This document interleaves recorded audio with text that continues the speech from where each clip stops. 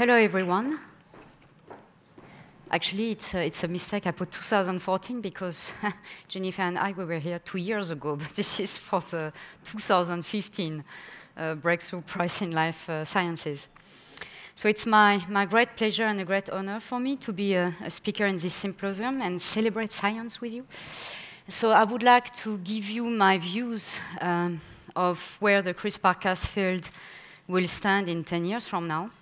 But I'm aware of the fact that some of you may not know what CRISPR-Cas is. So for those who are not biologists, so sorry, this is,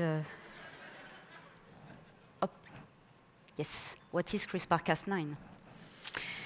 So it's actually originally an immune system that exists in bacteria, and that has been harnessed into a powerful technology allowing to edit genomes, genes, and their expression in cells and organisms in really an unprecedented manner. So it has made the highlight of a large number of articles in the public media for its recognized potential in the life science field.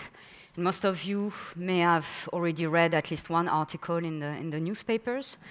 And I would like to discuss my views of the future of CRISPR-Cas at large, so the biology of the system, the development of the technology, the exploitation of the technology, and if I have time, some glimpse into societal implications. So CRISPR-Cas9 is, as I said, an adaptive immune system, which macroorganisms like bacteria and archaea have evolved to defend themselves against genetic elements that are mobile, meaning genetic elements that can spread from cells to cells. And they can be, by nature, plasmids, viruses of bacteria, called also bacteriophages or transposons.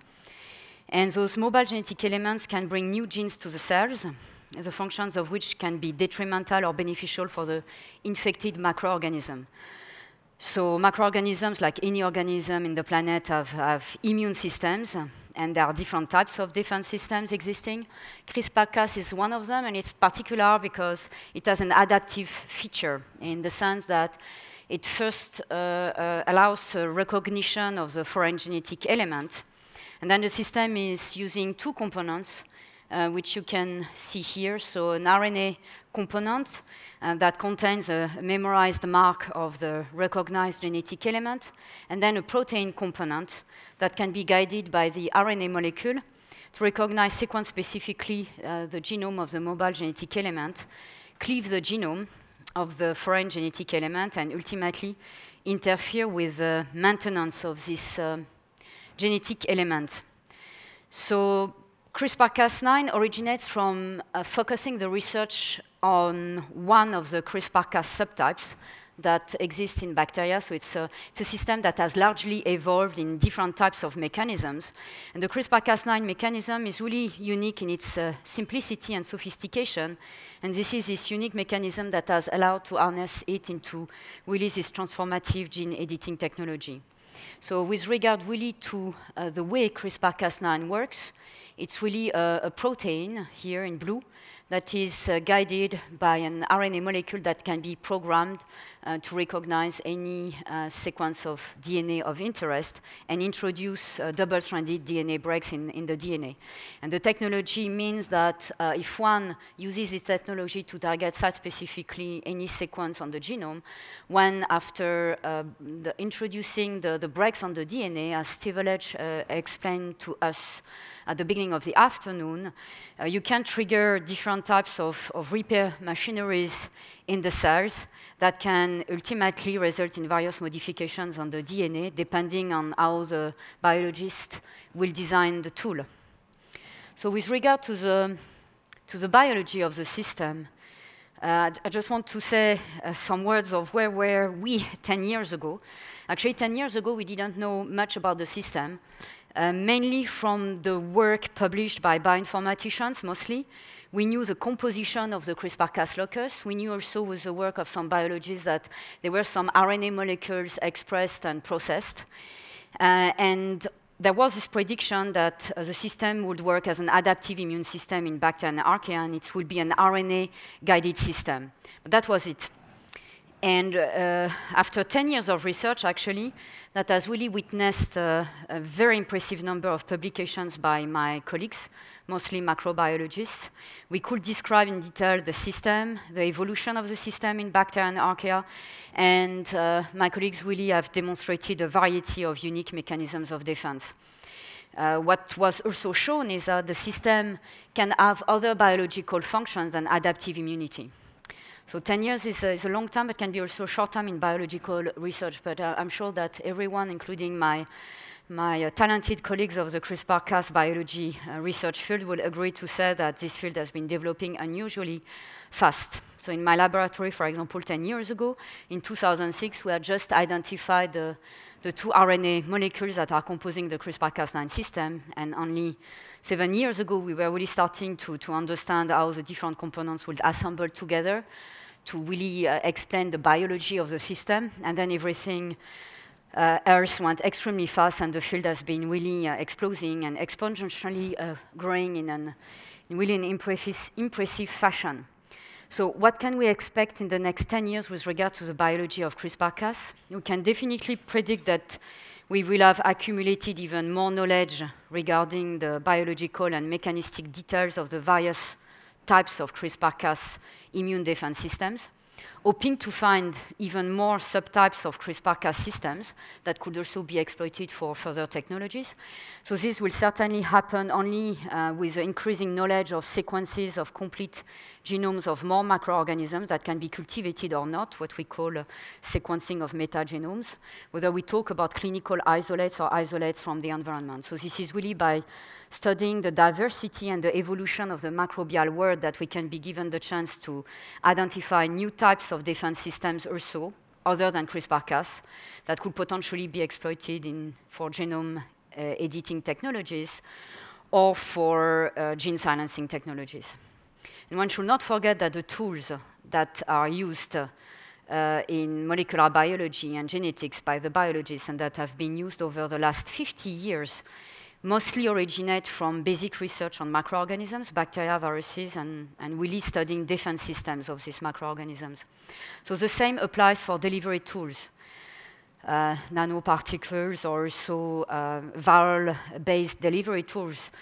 All those tools also develop thanks to the knowledge of what is happening in terms of biology of viruses and also biology of bacterial vesicles, for example.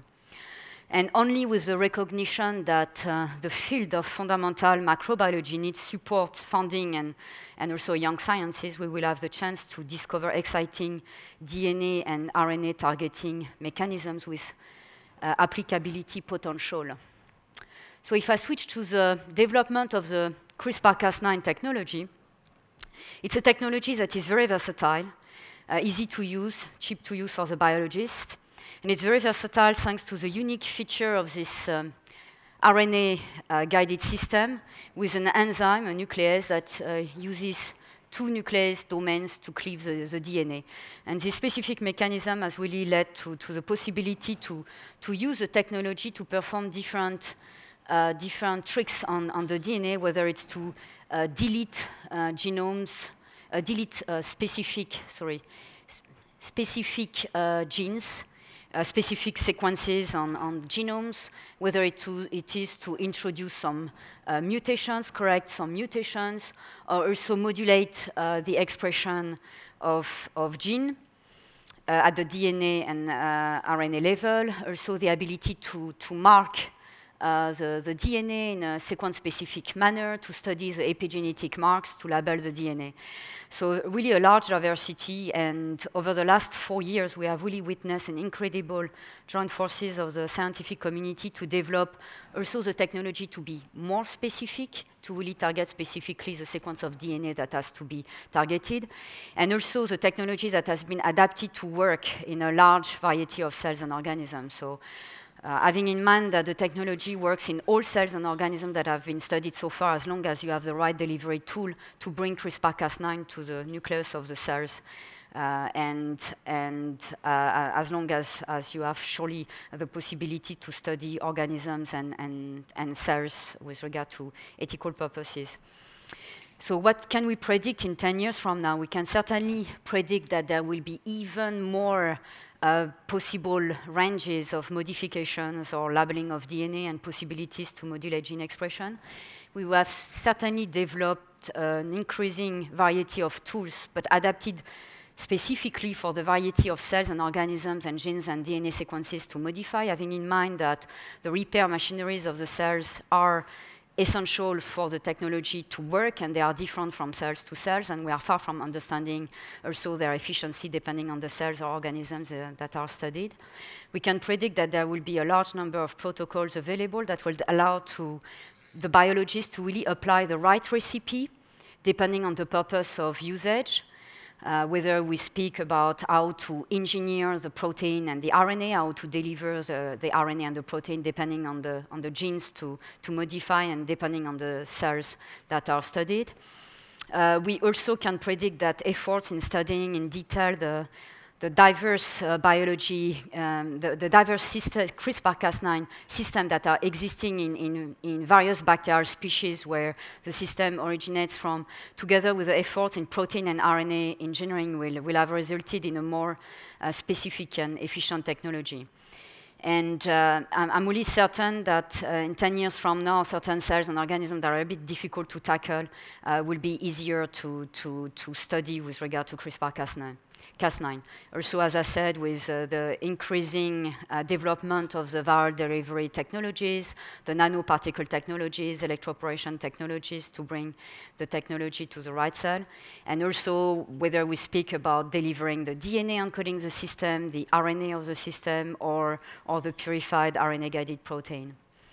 Now, with regard to the applications, are diverse applications, and the most important impact for me that is immediately visible is really the implication of the technology in basic research and in research and development.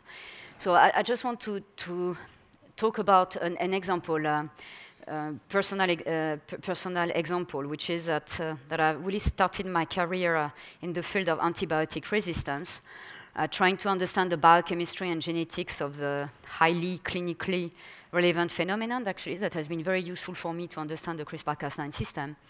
But my interest broadened very early on in my career in the field of infectious diseases with the aim to understand how bacteria cause diseases in humans. And like a lot of infection biologists, we are always limited in the tools and in the genetics that we can use in the right organisms. I mean, we're always frustrated because ultimately we want to work with the right types of cells and human cells or humanized animal models. And this was really limited prior to CRISPR-Cas9 and also prior to TALEN and zinc finger nucleases. So what is very exciting in the field is that this CRISPR-Cas9 technology, also with regard to other types of technologies that allow to really grow, cultivate primary cells from patients, stem cells, other types of cells, we can really increase the knowledge and work with the right specimens that are more clinically relevant and more biologically relevant.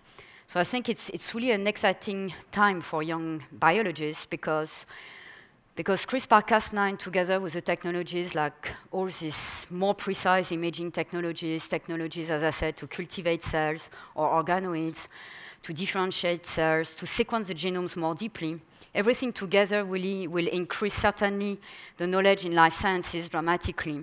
And in the next 10 years, I'm sure, and that there will be new types of knowledge and dogma that will be delivered by the community to the public. And we will certainly see the technology continue to develop, to increase the variety of methods that allow to screen for new targets for therapeutics for the medical point of view, to develop models that facilitate the validation of medicine in development. We will have seen an increasing number, at least, of clinical trials using the CRISPR-Cas9 technology in an ex vivo approach when you combine the technology, the gene therapy technology with the cell therapy technology, I think primarily to treat blood disorders and hopefully beyond. We will see certainly in the aspect to really apply the technology using really an in vivo approach. We will see at least efforts to improve safer and more efficient delivery technology with, as I said, the technology that hopefully we will make it even more specific. And then also various strategies that will be further developed to explore the technology beyond the human gene therapy field, as it was also mentioned today, in the immunocancer therapy field, so with the engineering of CAR T cells, also other approaches to treat cancers or the treatment of infectious diseases.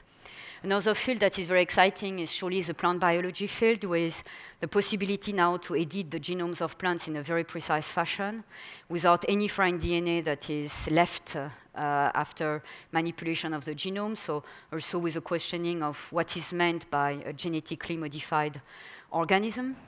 And also in the synthetic biology field that is also very helpful in terms of biotechnology purposes for food production, or production of other chemical components. So it's a very exciting application that we will see developed in the next 10 years.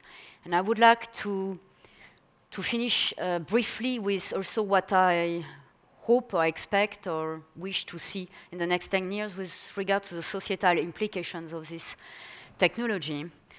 So I hope that in the next 10 years, at least, to see the result of increasing efforts from the scientific community, but also the media, to properly educate the public with what is CRISPR-Cas9. What do we mean with this precise genome editing technology, so that the public can really appreciate the positive aspects of the technology and have the chance to participate in the ethical debate and be positive about the technology. And also I wish to see more young scientists choosing the field of life sciences and appreciate that they are living in an exciting time when finally a large number of biological questions that could not be answered 5-10 years ago from now can now be answered thanks to CRISPR-Cas9 and all the various technologies which are mentioned around CRISPR-Cas9 that are really transformative for the field of life sciences. With regard to ethical considerations, it's also an exciting time for ethicists working in the field of genome editing and engineering.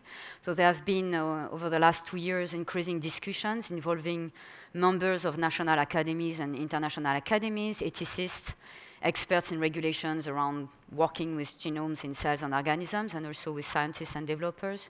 And I'm sure that there will be increasing discussions. It will be amplified, hopefully resulting in more targeted regulations that allow to increase the scope of genome engineering in labs, so that allow researchers to be innovative, yet really making sure that there are also some restrictive rules with regard to applications of the technology we would not like to see emerging. And to conclude, I'm sure that the next 10 years will be very, very exciting, and that all these technologies, including the CRISPR-Cas9 technologies, will lead to further transformative innovations in the field of life sciences, and that it will be very exciting data that we will see produced by biologists. Thank you very much for your attention.